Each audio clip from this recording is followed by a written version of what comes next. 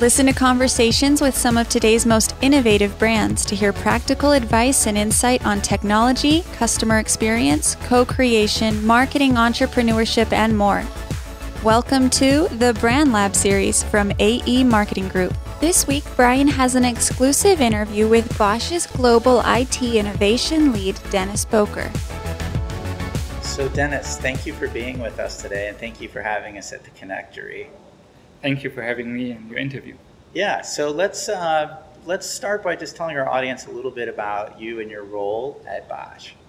So I'm the Global IT Innovation Lead for Bosch, and that means that I'm driving the open innovation activities for Bosch from the US, from the IT perspective, and as part of it as well being responsible here for the Connectory.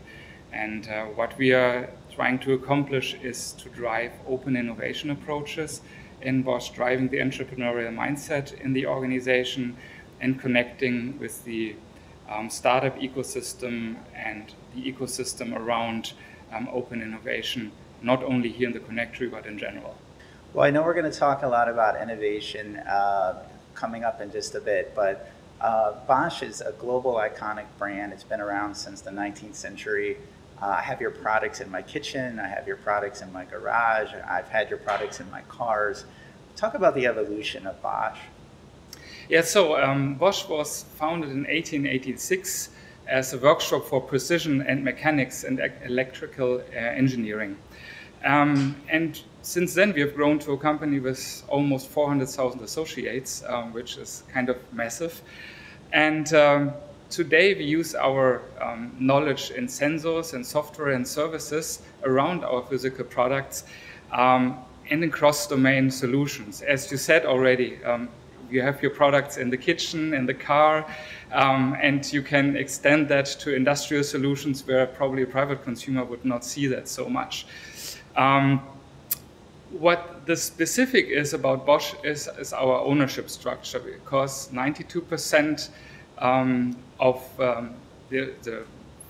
Bosch is actually owned by a shareable foundation, which gives us a specific way of looking at things a little bit more long-term than you would normally expect that from a stock-traded company. Yeah, I think that's something really interesting that probably a lot of our audience wouldn't know about the brand. And as I was thinking about all the products of yours that I have, I thought there's probably a lot of places I go where I don't realize your products are. So obviously a big part of your role and a big part of Bosch's role is innovation. So what does innovation look like at Bosch? Yeah, so I would say you need to differentiate probably several things in innovation. One piece is really looking at all the products that we develop. We have a big research and development process where we spend almost 8% of our revenue into developing new products. And on top of that, we are driving open innovation, and the outside-in perspective is very important to us. And especially if you're looking at IoT now, we see more and more that we need to keep pace with what's going on around us, what the startups are doing. We see a lot of disruption in a lot of different branches and groups. So we need to embrace that and work together. And as well, we need to develop this entrepreneurial mindset in all of our associates, as well as working together with our partners in the ecosystems. So how much of a challenge is that to kind of, you said your global workforce is almost 400,000. So as you continue to evolve and kind of build an entrepreneurial culture, how are you going about doing that? Yeah, so one piece you can see here in the Connectory. So what we really try to build with the Connectory and the physical space around here is to provide that kind of educational experience environment. So the one piece is really working together with our partners in the ecosystem. The other is really to bring our associates here and let them work and embrace the culture and the way of working together here in the Connectory. On top of that, we have a lot of innovation programs where we teach our associates in open innovation, in lean innovation approaches, where we take them through business model canvas and other topics, and acceleration programs internally, so that they can really working on their ideas, and at the same point in time learn about how to live up the entrepreneurial or intrapreneurial mindset in the organization. And for sure, you will not reach 400,000 associates with that, but we will reach a critical mass of associates that are getting involved more and more in that topic. So it's very interesting how IoT is clearly, as you just said, transforming manufacturing. If we could, let's take it down to the level specifically to Bosch, because you guys are really a leader in this area as well. So talk a little bit about what Bosch is doing in the area of IoT. Yeah, Bosch has already seen great success in IoT over the last years. And we have already sold 27 million devices that are web-enabled in 2016.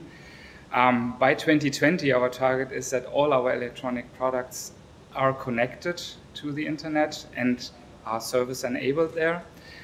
We launched our Bosch IoT Cloud last year, and we have more than 5 million products and devices that are run and managed by our Bosch IoT suite. So you can see there's already a lot going on in Bosch, and we are working heavily in making that happen. And with our target of connecting everything by 2020, you see that there is a strong push to all our business units. We bring an extensive knowledge to the table here, not only in our physical products, but as well in the connectivity that you see in the software and the services and in the sensors as well, because a tremendous part of the piece in IoT is that you have sensors that actually collect all the data that you need to do, for instance, in the manufacturing area, the predictive maintenance and other pieces. Without the sensors, that would not be possible to do. So I know you have some of your IoT products even here in the connectory space, which I know we'll take a look at later, but is there a particular feature or a particular product that excites you or that you would want to talk about in the area of IoT? Yeah, there's some interesting pieces about it where you sometimes probably don't believe that we are actually doing things like that. And this is something around sustainable agriculture. And with our sensors and our technology in the Bosch IoT Cloud and the Bosch IoT Suite, we are providing help to an Australian startup, which is called the Yield, for oyster farming in Australia. And which is very interesting because, a few years back, I would not have imagined that Bosch would actually be involved in such an area. But with the technology that we are providing and with the software and the services that we are having around, we have now developed user-friendly apps to create novel tools for the agriculture area and for the aquaculture, which is the oyster farming. And we are a partner and an investor in that startup, and we manage the data, we manage the supplies of the technology, and we are collecting the data and recording it. So now even research is interested in getting those data to make some predictions on how oyster farming is developing. And what is even more, besides all the effects of collecting the data, what is interesting is really to be able to do the prediction and prevent diseases in very early stages, which helps productivity gains of 30% in that specific case. Well, I could see why that would be interesting, and I think it just shows how IoT is really changing everything and helping large global brands like yours and others really evolve and find new uses of technology to solve problems that are not even just necessarily manufacturing related. So that's a lot of exciting stuff. Is there something in particular that really excites you about the future of IoT, either in your role at Bosch or as a consumer? Probably in both ways. I think what we see with IoT is that it is not only about the technology, but that's about the people. And if you're coming from it from a Bosch perspective, our slogan and our brand vision is invented for life. And I see that as well from my personal perspective. They say, everything is getting kind of easier, is getting more personal, is getting more convenient, is getting more safe with IoT. And it's helping us to kind of strive in that area where everything is getting faster and probably more complicated and more complex on the one hand. But with IoT and all the help that we are getting, is on the other hand, it's getting more convenient, it's getting more personal, And services are getting more designed for me as a person, which makes life just easier. And there's a lot of examples where that just happens. And sometimes you don't even recognize that IoT is already involved in that piece of your life. So let me flip that around though. Is there anything that makes you a little nervous about all this personalization, all this customization, this fast-growing technology? Is there anything that has you, as someone who has spent his career in IT and innovation and now IoT, is there anything that has you a little concerned about what that future could also bring? You know, one topic that has been already around before IoT was really a bigger piece was security of our solutions, and we were always concerned with data that I would say in the past, we were mainly concerned about the data that we have within our company. Now, as with IoT, everything is kind of shared in the cloud. Data security and what happens to my data is definitely one of the biggest topics.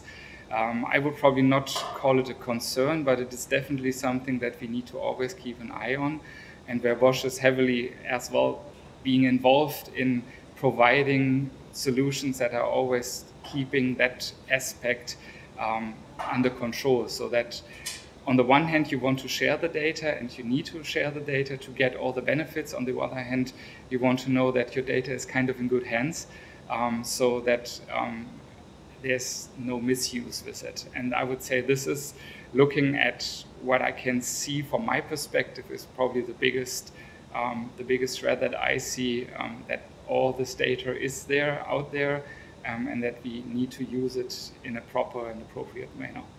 So the connector is all about co-creation and IoT, and Bosch has such deep roots, as we've talked about, in manufacturing. Can you talk a little bit about how IoT is really transforming the manufacturing industry? Yeah, I would say for manufacturing, it's really all about the closeness of machines and people working together. I would say in the past that has not really been working together, and now with IoT, with augmented reality and all the new features that we're having, machines and people are working closer together. And with, for instance, predictive maintenance, we are able to drive that to a level that we are getting more efficient around production and manufacturing as well. So we are driving that for our customers, as well as we are driving that in our own manufacturing facilities to increase workforce safety and increase efficiencies. So Dennis, thank you for sharing your wisdom on all things innovation, IoT. Appreciate all your insight on Bosch, all the incredible things you're doing, both through co-creation, through innovation, as well as through IoT. So we really appreciate you being with us today, having us inside the Connectory, and look forward to seeing some of the great things Bosch will be doing in the near future. Thanks for having me, and it was a pleasure to do the interview. I want to thank our listeners for joining us in the Brand Lab today, and to invite you back next Tuesday as we continue our journey of today's most innovative brands, as we learn how they empower employees, engage consumers, design products, and co-create experiences together. Until next time. To hear other episodes of the Brand Lab series, visit brandlabseries.com or visit iTunes, Google Play, iHeartRadio, or Stitcher. Follow us on Twitter at BrandLabSeries. And if you have any questions or would like to participate in a future Brand Lab, email us at info@aemarketinggroup.com.